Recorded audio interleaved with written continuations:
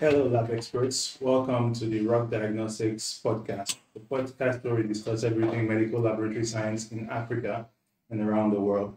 Today, we're going to talk about medical laboratory science. Maybe you've heard of medical technology, medical clinical laboratory science. All those are words that refer to the same field. And we'll try and go into some detail, explain what those mean, what medical laboratory science is.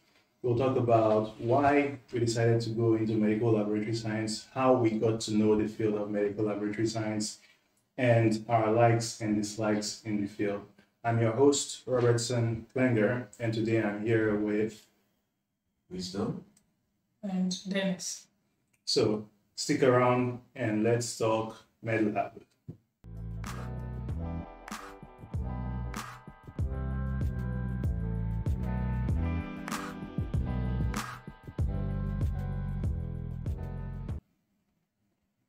So thanks again for being here. Like I was saying, today we're going to talk about medical laboratory science. So medical laboratory science is a field, like I was saying earlier, you've maybe heard of medical laboratory science, medical technology. One thing also, it's different from what you sometimes see as biomedical engineering. Sometimes there's also that confusion. It's not biomedical engineering, which has to do with equipment, but now, in this case, we're talking about working in a laboratory, working on human samples in most cases. But let's go on to Wisdom and then see what he thinks. How would you define medical laboratory science? Okay. I would say medical laboratory science entails usually analysis of body fluids, so tissue, blood, urine, feces at the laboratory, and usually this helps the doctor with their diagnosis or treatment of a patient. So there are analysis and tests that are conducted on these matrices that give the results. So whether be blood tests, bacteriological tests, and so on, that give a result that help the doctor or the nurse make a decision as to probably what treatment or to confirm or deny, to confirm or give alternative diagnosis to probably what the doctor is suspecting. Okay, so in addition to that, medical laboratory science is simply just a branch in medicine where we say they are healthcare detectives, like I said. So, like he said, the medical laboratory science involves analysis of body samples, body fluids, tissues, and cells. So we focus more into diagnosis, detecting what is actually wrong with the patient, so as to report back to the physician who ordered for the test to be able to monitor and treat the said patient. Yes. And I would just add that in this context, we mostly focus on human body fluids. We also have that for vets, for animals, and we could say plants as well, but this mostly focuses on humans. All right. So I guess one thing we can retain from that is that medical laboratory science is a field where we sort of form healthcare detectives that are around mostly to ensure that humans stay in good health. So we test various sorts of bodily fluids to assess human health so that doctors then know what actions to take in practice when they have a patient in front of them. Now, one thing I'm interested in is how did you get to know about medical laboratory science? Well, that was an interesting story with mine. During my high school days, I had my mind set on going for medicine, and an alternative was if I don't go in for medicine, I would rather just settle for biochemistry or microbiology. And there was a particular day I was having a discussion with a cousin of mine who is a nurse, and she was the first person that mentioned it to me. I was like, okay, since you are interested in going for a medical related course, why don't you try medical lab science? And I was like, medical lab science. Okay. Then I went online, made a research about it to check what they are all about, what they are into, and I found some interesting stuff. And here we are. That was how I got to know about it. Okay. In my case, I was aware of it after I graduated university. So first things first, I finished secondary school looking for a medical related course. So I knew that what I wanted to do was in the sciences, but I didn't know where exactly I wanted to be. So I eventually found a school where I could study chemical and pharmaceutical engineering. Now, based off of that, the way the course works in this particular school, it's more like an umbrella course that covers a lot of subjects. So you are not particularly just doing chemistry or particularly doing pharmacy or just doing medical laboratory science. So that was part of it. The second part was that I was caught in a French bubble because I studied in a French country. In French, the name of the course, medical laboratory science, is called analyse biomedical. So to me, I was translating it as biomedical analysis. So I never got conversant with the word in English as medical laboratory science. So it's until I graduated that I knew that, oh, this particular field existed. I think I was about to cross a road one day and a colleague or a student met me telling me about how complex the procedure was to get a certification or licensing in Nigeria and told me that there's something known as medical laboratory science. That was the first time I ever heard that sentence. That's how I got to know about med lab science. All right.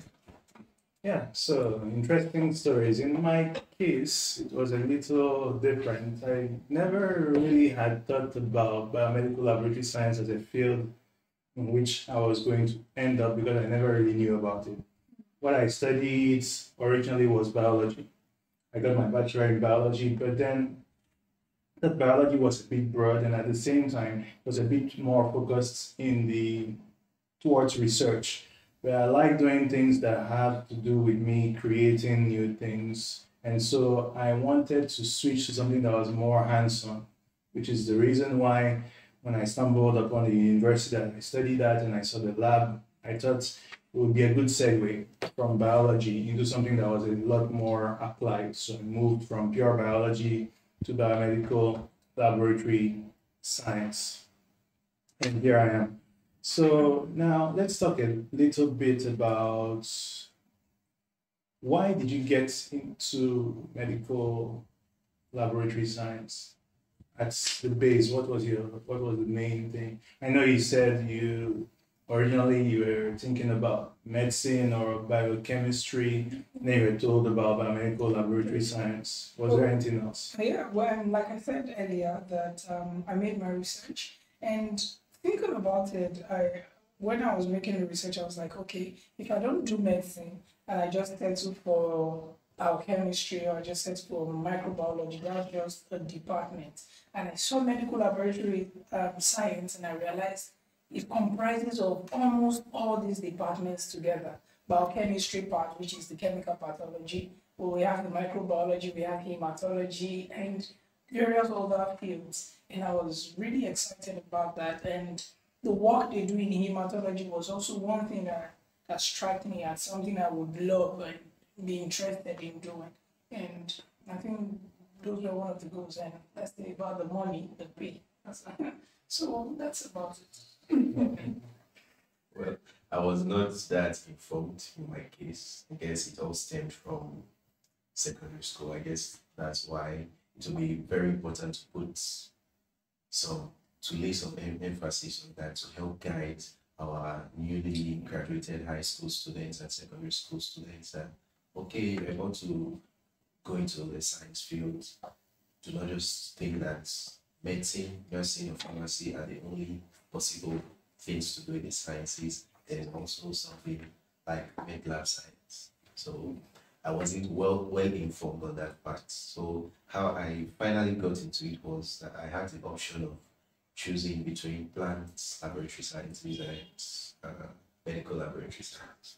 And I'm not that good in both the plants, naming plants, botanical names. I think the one for baobab is Adansonia dictata or something like that. But I'm not that good with botanical names. So I eventually ventured into medlab science because I had a penchant for, or I have a penchant for molecular biology and anything within the realm of genetics. So I saw that, okay, I could use this as a stepping stone to eventually going for molecular biology. Because another thing to note is that med lab science is not,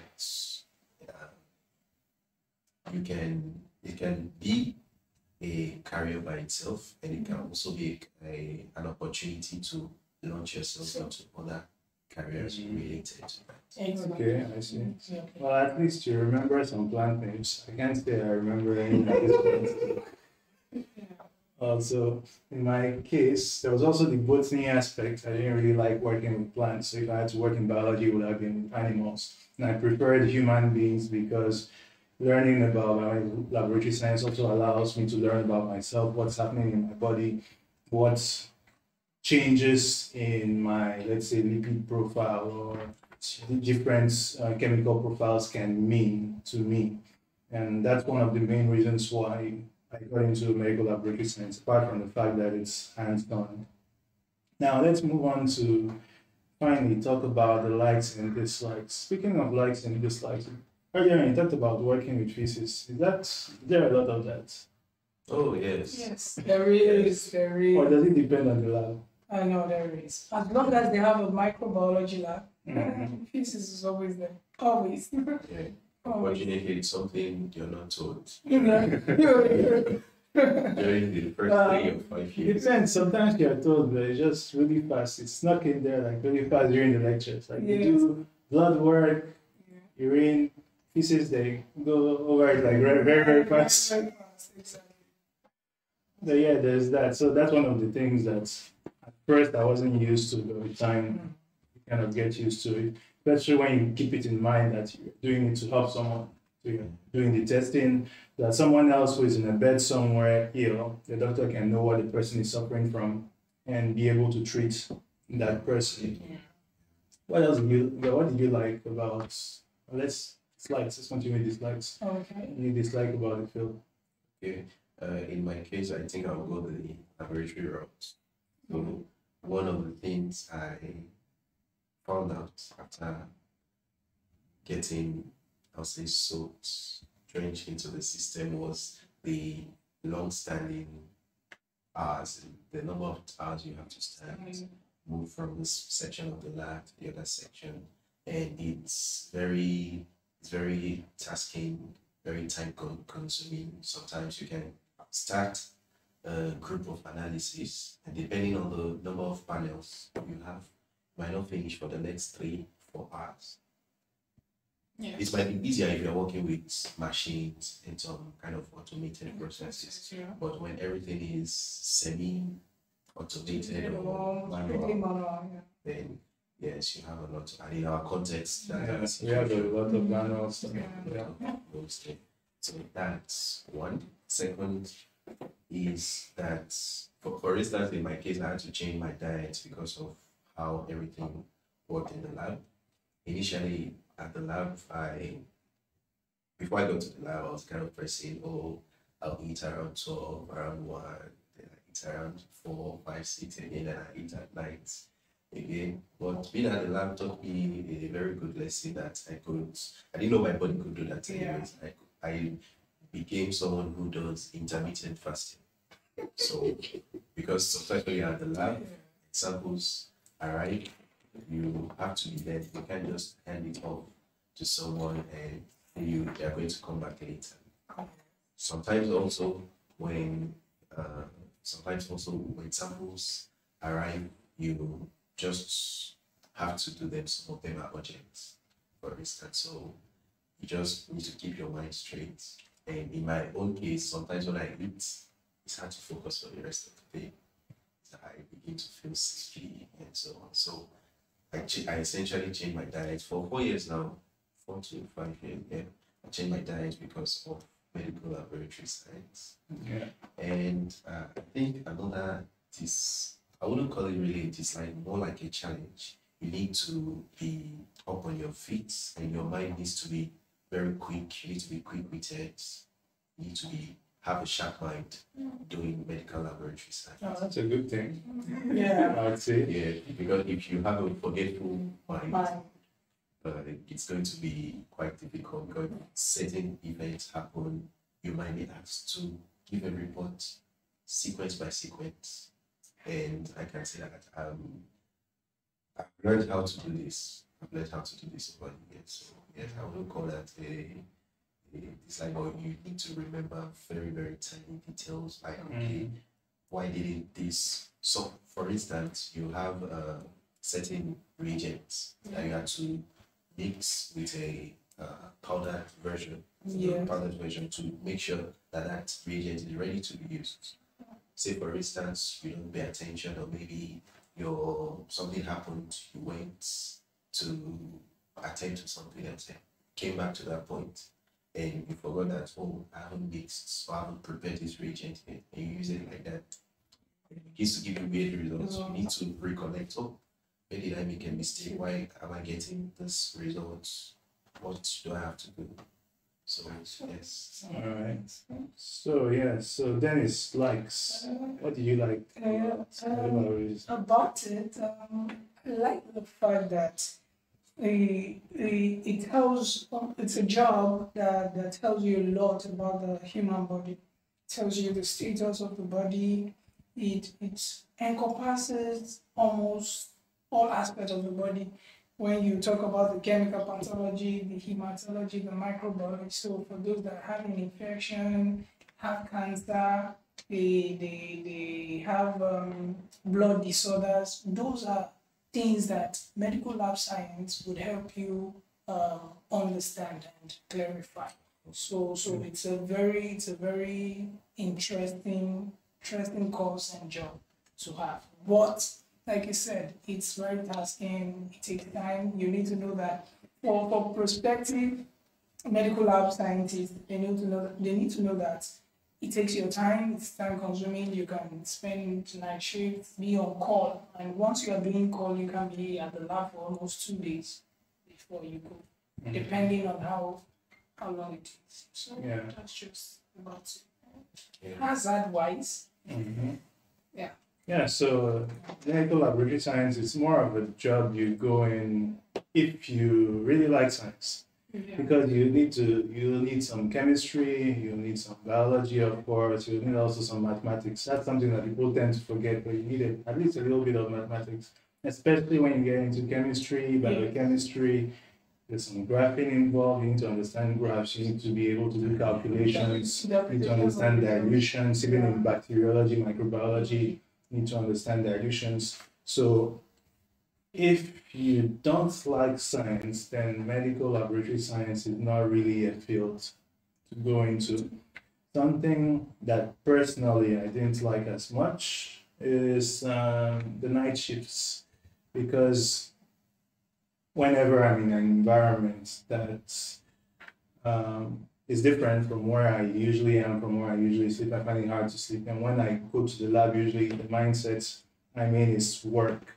So it's hard for me to sleep whenever I'm at the lab at night. So in general, if there is no work, let's say it's a night that's slow, I wander about. Sometimes I go and then walk around.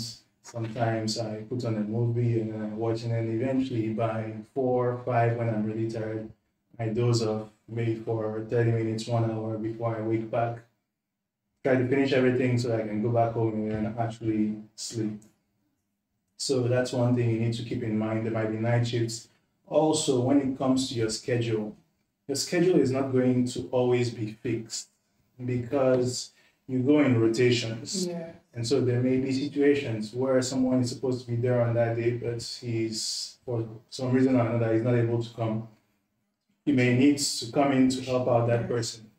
with the hope that one day when you need it, they'll also be able to step in for you to help you out. So that's one thing you also need to keep in mind. But all in all, like I said earlier, the reason why I like it is because it's hands-on and then it allows me to use some of the more theoretical skills that I learned, but actually apply them and use them in real life to try and help people. So, any parting words? What advice would you have for anyone trying to get into the field? Yeah, I'll just add some caveats.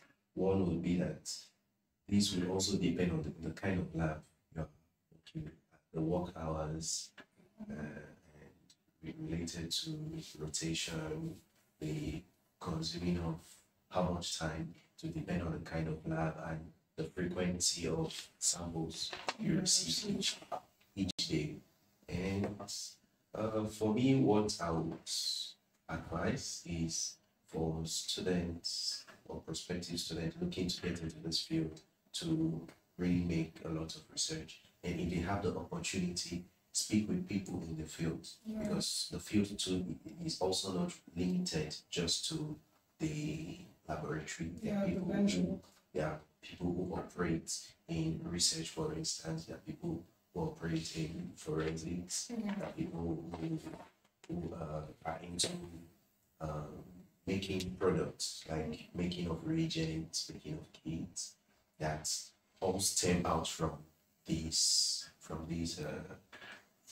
medical laboratory studies. So it's very essential to speak with these people, and also internship. Interning is very important. Interning is very important in the first year or the second year if possible. So at least you get acquainted and you see what's really happening on the ground. Yes. Yeah. So, all right. Those are anything to add? Well, in addition to that, I would just say that for those that are interested, they should make sure they know that it's not going to be a job that you will be too relaxed. It's a job that always, you have to be on your feet, hands on, you have to be at alert. Because most times you have samples trooping in, and if you're not focused, if you're not alert, you end up messing everything up, mixing things up. So it's always you being at alert, being, hands on and everything. So that's mostly it. All right, so there you have it. I hope you've been able to learn a little more about medical laboratory science, why it's important, what are some of the reasons you may want to get into the field, and hopefully we didn't scare you too much with our dislikes. But if you're passionate, then it's a field you definitely have to try and get into. Don't forget to like, subscribe, click on the notification bell to encourage us, and we'll see you next time to talk more MedLab. Thanks.